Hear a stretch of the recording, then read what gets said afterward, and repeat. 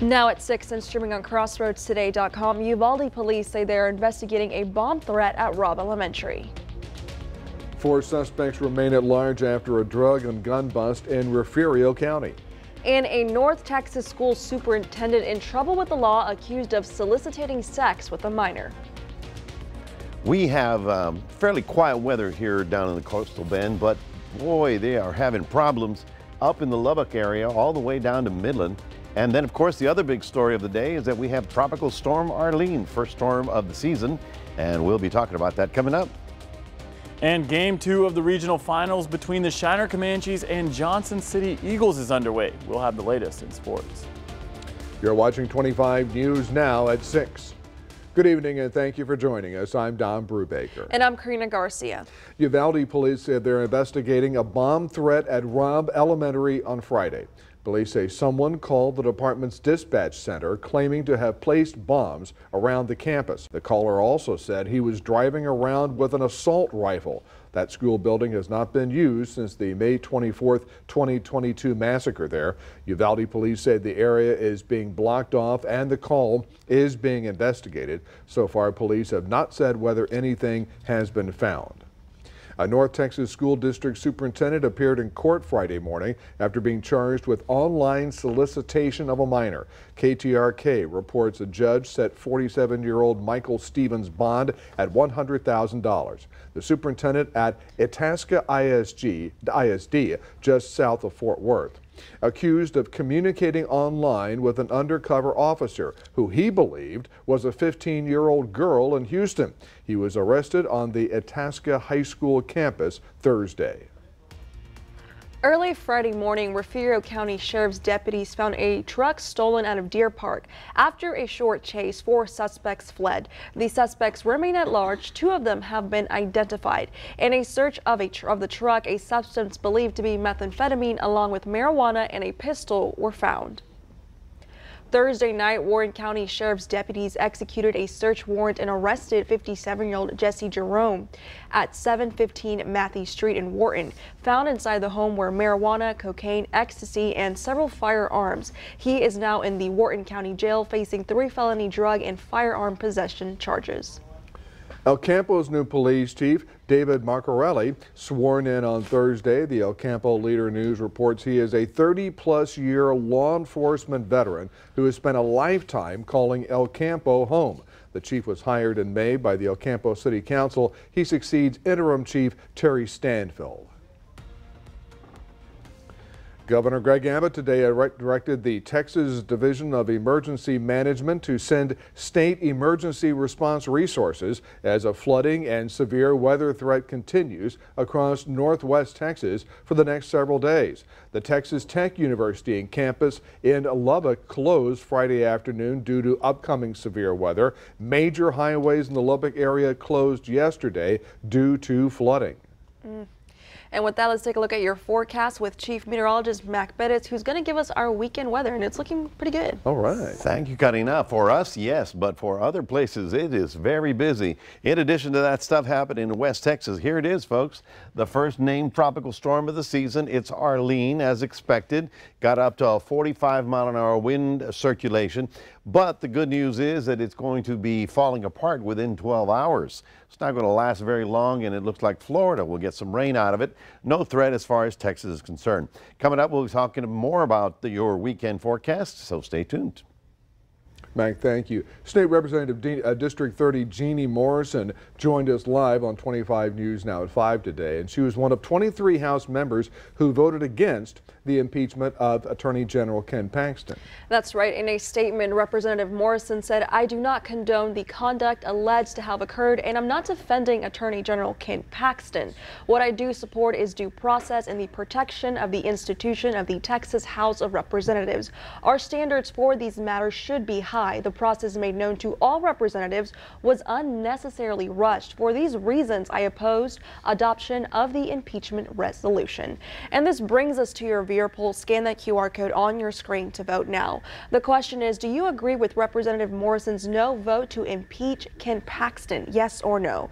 We take a look at these results, and 25% are saying yes, and 75% stand at no. May I say, Representative Morrison told me just a few minutes ago when I asked her the response she's had from her constituents, and she said overwhelmingly for her vote that day. Wow. Well, we're going to keep you updated on these results, and we're going to have more updates on 25 News Now at 10. The number of migrants illegally crossing the southwest U.S. border is at its lowest point since the start of the Biden administration. NBC News reports just over 3,000 migrants are stopped by Border Patrol each day. The number has dropped for more than 10,000 daily just 3 weeks ago. Authorities say the slowdown can be tied to the end of Title 42 and the return of Title 8. Now, under that rule, migrants who are caught illegally entering the U.S. are charged with a felony if they are deported and caught trying to re-enter the U.S. within 5 years. Investigators in Mexico have found 45 bags full of human body parts during their search for 7 missing call center employees. The gruesome discovery was made after workers at 2 different call centers were reported missing over the course of 2 days last week. During the search for the missing workers, they found the bags in a ravine. Forensic scientists and medical examiners are currently working on determining exactly how many individuals were disposed of in the bags. Peyton Washington, one of 2 Round Rock cheerleaders shot in April, speaking out for the first time since the attack that left her in critical condition. Washington told Good Morning America her spleen was shattered and her stomach and diaphragm each had 2 holes in them.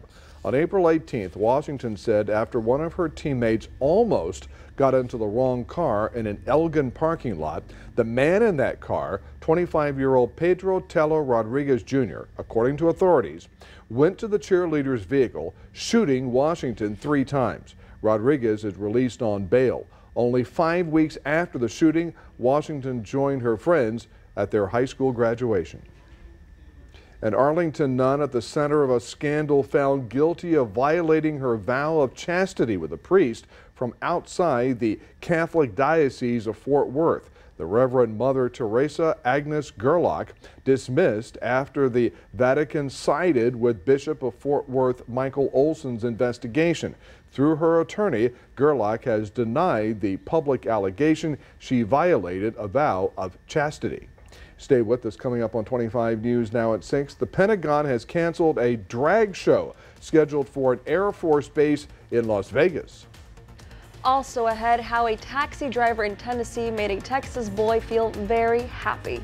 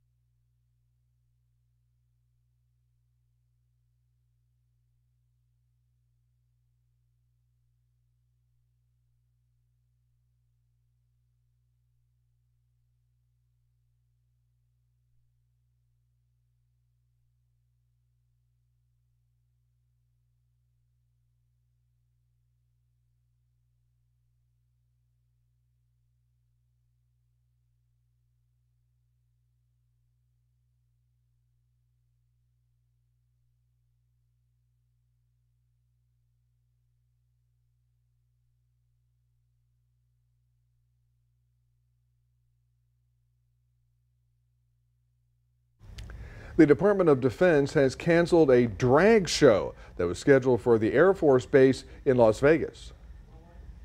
A drag show was unable to touch down at Nellis Air Force Base on Thursday after defense officials shut it down on Wednesday. When politics get brought into social issues, things start to happen, and usually it's not good.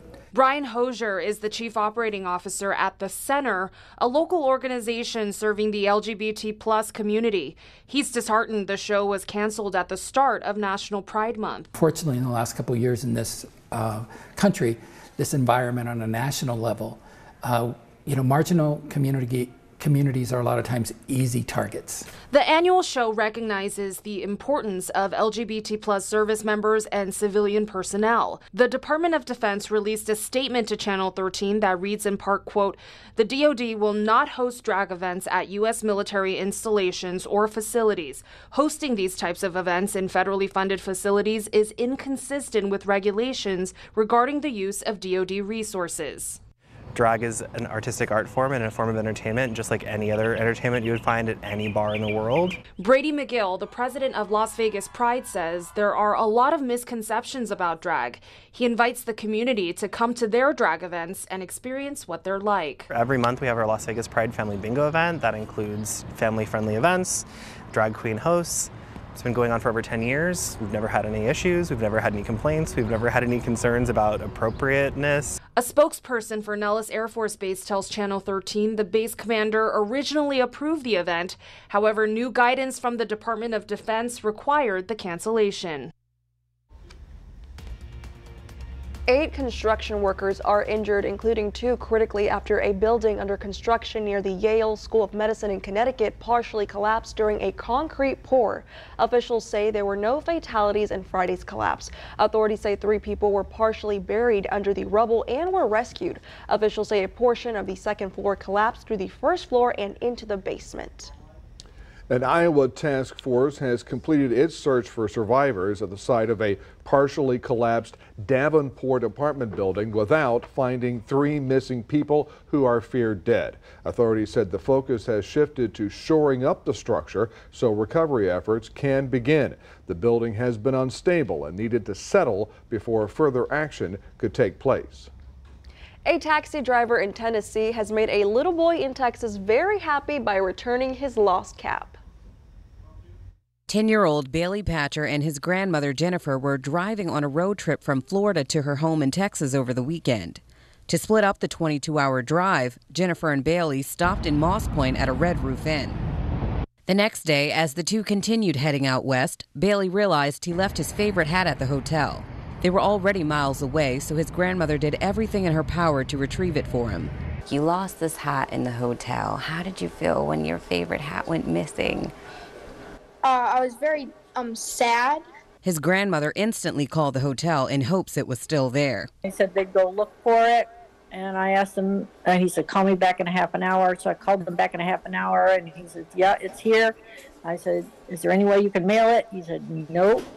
And I said, is there any way you can keep it for a week? Because we'll be by again in a week. And he says, okay, I'll try. And just like, okay, they're going to throw away this hat. His mother, Lily, even tried helping, making a call from Florida to Trinity Taxi Service. She spoke with owner Marcus Chambers, asking if he would pick up the hat and mail it to her son. To her surprise, he said yes, and only for a $10 charge. I mean, I get joy out of doing helping folk, but seeing that how it made them feel overjoyed now. It's just a serving heart. That's all. It's got a serving heart. Evacuation orders issued across Japan as a tropical storm brings heavy rain. Officials issued evacuation orders for hundreds of thousands across central and western Japan on Friday as heavy rain disrupted transport and prompted warnings of rivers bursting their banks. Japan's meteorological agency said Friday that it expects heavy rain to keep falling into Saturday over an area stretching from western to northern Japan. It urged the public to look out for flooding and landslides. And of course, that was the old Mawar, which slammed Guam not too long ago. Here in South Texas, we're doing summer-like weather. North Texas is doing spring tornadoes and thunderstorms. And then in the tropics, we've got Arlene in the Gulf. We'll have more details on all of that coming up in just a moment. 25 News Now brings you Storm Prep 2023. Your first warned storm team will take us through this year's hurricane predictions. Chief Meteorologist Mac Perez speaks with descendants of Indianola, a town that was wiped out from back-to-back hurricanes. Adarius McCormick explains just how simple evacuating really is. June 5th on KAVU TV at 6:30 p.m. Storm Prep 2023. Stream it live or on demand on Crossroads Today Plus. View it and our Crossroads Today YouTube page.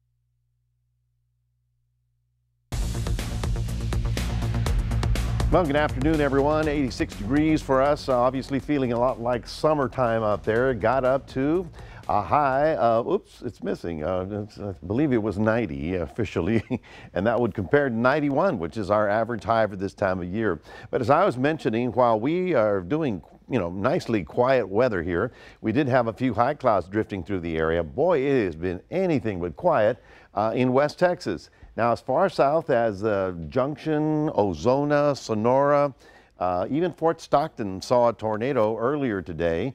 And if you go north, it's been really howling up there with severe thunderstorms rolling through the Lubbock area.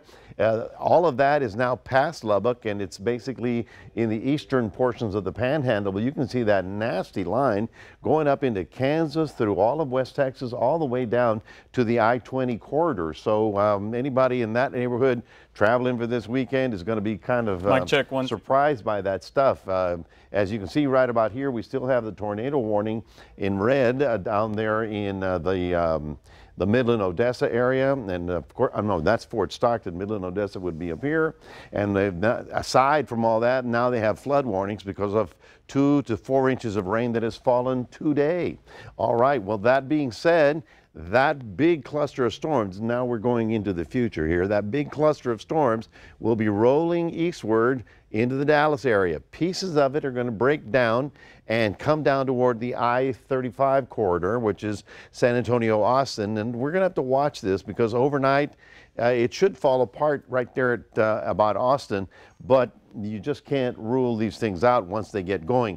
And then again on Saturday, same deal. Big storms fire here, sort of drift into our area. So we have a low-grade chance of seeing some of that activity. Obviously, they're going to get the big stuff. Well, talking about big stuff, we have the first tropical storm of the season. This is Arlene. It was upgraded at 2 o'clock this afternoon. Hurricane hunters went into it and came out with a 45-mile-an-hour wind circulation. Now, the storm is what we call asymmetrical. The rain and clouds are north, and then the wind is south. So it's not well organized, and it's not expected to strengthen much. In fact, it should only last as a tropical storm for 6, maybe 12 hours at the most, and by tomorrow evening it should collapse into a remnant low. And as it degenerates, it will push a lot of moisture up through Florida. So South Florida, even though it won't be hit by the storm directly, will get probably 4 to maybe even 6 inches of rain as that comes through. All of that moisture is going to follow the upper winds. You can see it right there. Once it falls apart here, the upper winds are going to take all that moisture, and even the Bahamas are probably going to get a lot of heavy rain out of it. Just so that you know how the pattern usually works, remember, it's June too soon, July standby, August you must, September to remember, and that's the peak of the hurricane season, which is September the 10th. So that we get a tropical storm at the very beginning of the season is a little bit interesting. Hopefully it possibly will be something that we'll have to deal with. 91 tomorrow in Port Lavaca, and we're looking at our 7-day forecast. Isolated showers possible during the afternoon hours all the way through the middle part of next week. That's your 7-day forecast. Just want to remind everybody, we've got a QR code. If you scan that, you can put Crossroads Today on your phone and take us wherever you need to go. And that is it from the weather front. We'll toss it over to Karina. Thanks, Mac. And now here's Sports Director Gina Perez. Local volleyball teams will be competing at a local college. We have the latest coming up after the break.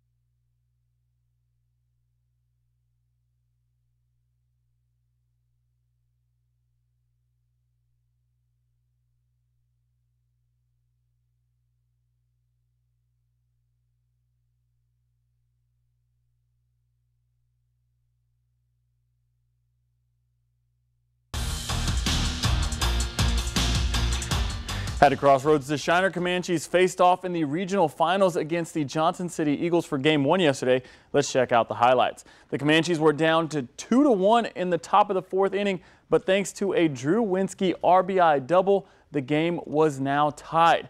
And 1 inning later, center fielder Landon Poehler would come up to the bat and he would hit a moonshot over the left field wall to take a 2-run lead. Shiner would just keep adding to its lead and eventually get in prime position with a shot to the outfield for Poehler yet again coming up clutch with another big hit to bring a run to put Shiner up 3. But Johnson City was not done yet. They continued to fight, including a double to start off the final inning of play, but that would be it. They could not do anything else, and Shiner would go on to win Game 1 5-2. Now, Game 2 of the regional finals is starting right now, and it started at 5 o'clock, and it is a defensive battle. The score is 0-0 heading into the 5th inning, or after the 5th inning of play, rather, and Shiner have had a couple of base runners, but left them stranded on bases. We'll keep you updated with the final in that one at 10. The Victoria Generals lose again in another walk-off fashion after leading in what would have been the final inning of play last night. In Game 1, the Generals lost after heading into the final inning, but last night was a different story. The Generals trailed heading into the 9th by 5 runs, but would battle back and score 5 runs to tie the game and send it into extra innings. The Generals took the lead for the 2nd time of the game in the 10th, but would lose off another walk-off. The Generals play the Bombers tonight at 7, and the Generals will have its first home game Sunday at Riverside Stadium. Hopefully they will get their first win either tonight or in front of their home crowd. First pitch is at 7 o'clock. Oh, and it's a free game to attend. A summer volleyball league starts next week and will feature many girls athletes competing on the court. A total of 14 teams and 132 athletes will be competing at Victoria College.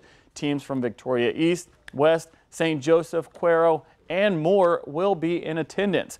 The girls will compete every Thursday and in June and July. Each team will play 2 games every Thursday, and the games start at 4:45 in the afternoon, and it could continue through 10 p.m. Each game will be for seeding, and then at the end of each month, there will be a single elimination tournament for a medal. All games will be streamed on the Southern Swing Volleyball Facebook page, and if you would like more information, you can contact Jody Jenkins at 361-210-6876. Well, attention all anglers, tomorrow is June 3rd, meaning it's designated Free Fishing Day in Texas. Each year on the first Saturday in June, fishermen from all around the state can go to any public water body in the state and fish without a fishing license. Some local bodies of water include Coleto Creek, Lake Texana, Saxett Lake, Patriot Park, and Guadalupe River and Lavaca River are all pretty good options. Who knows? You just might see me out there. That's your sports. Donna and Karina, back to you. Thanks, Gino. Now we're back in a moment. You'll meet a man in Wisconsin who walks everywhere without wearing shoes.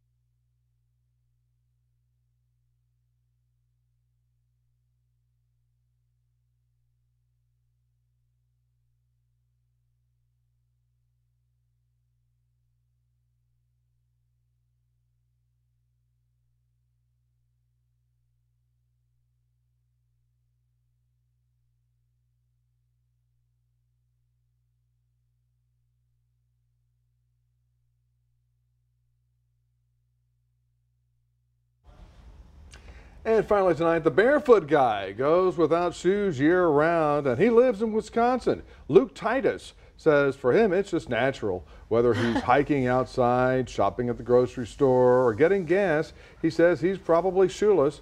Luke says he goes barefoot because he believes there's some health benefits to doing so, and he says he's pretty much never stepped on anything or injured his feet while barefoot. And you know, someone who walks barefoot the whole time, you know, that person's got a lot of soul. I mean, you know, props to him, but at a gas station, I don't know. He kind of lost me there. Think all the bubble gum he has to step on and stuff. Oh, I wonder if he has any arch rivals. Ooh. Arch rivals. Oh my goodness, Don. Your Achilles heel is killing me. Anyway, folks, we've got a good looking weekend for us. We're going to be on the very summer-like weather pattern, but because of those storms that are in West Texas right now, some of them, remnants of them, are going to drift into our area. So we can't rule it out that we'll get a couple of showers in the afternoon hours during the weekend, of course, but temperatures staying in the 90-degree range. No problems as far as Arlene is concerned. And let's see, in Hallettsville, they're inaugurating a new river walk from the courthouse down to the Lavaca River, and since it's free fishing day, they're telling everybody to bring their fishing poles. That's right, you might catch Gina out there. All right, thank you, Mac. Thanks for watching. Subscribe to our YouTube channel. Yeah, we have one, Crossroads Today. That's right, and we hope to see you back here tonight for 25 News Now at 10.